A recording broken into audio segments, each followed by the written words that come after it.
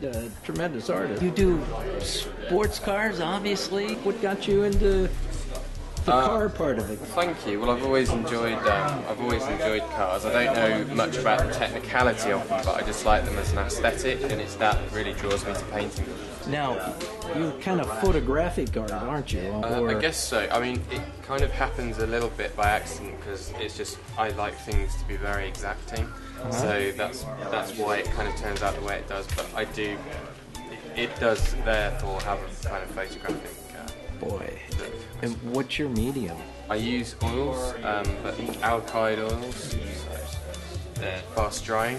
I'm amazed. How can you do this with people going in by around you within a few feet of you and be so exacting? Well, it's a lot of practice. I do it around all the circuit, the exhibition circuit that I go around.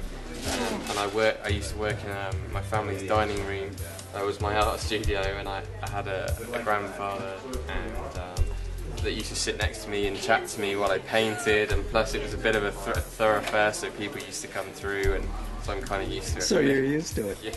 Well, it's amazing that you can do it. And now these are these yours as well? All of the work here is mine, yes.